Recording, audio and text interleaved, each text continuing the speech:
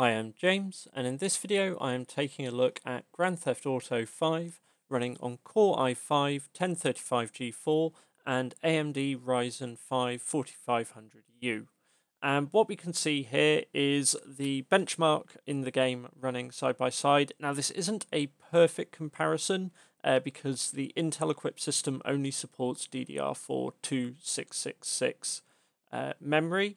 There are systems available with these processors that support DDR4-3200, or at very least the processor supports that, but the test system I had available to me did not support this speed of memory. So the AMD system does have a memory speed advantage. However, it also has a significant frame rate advantage.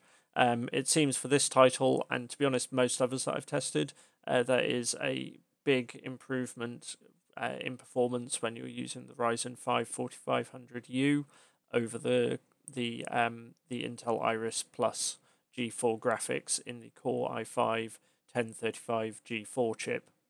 Obviously, if you're looking at the G1 chips, this is going to come down a bit further still, and if you're looking at the G7 chips, and particularly if they have the DDR4 3200, this may again improve. They have around about 33% more extra execution units available, and having that extra memory speed is going to bring it close. But the AMD chip here has around an 83% performance advantage, so you're really going to have to be seeing a big gain from those extra execution units and the faster memory as well.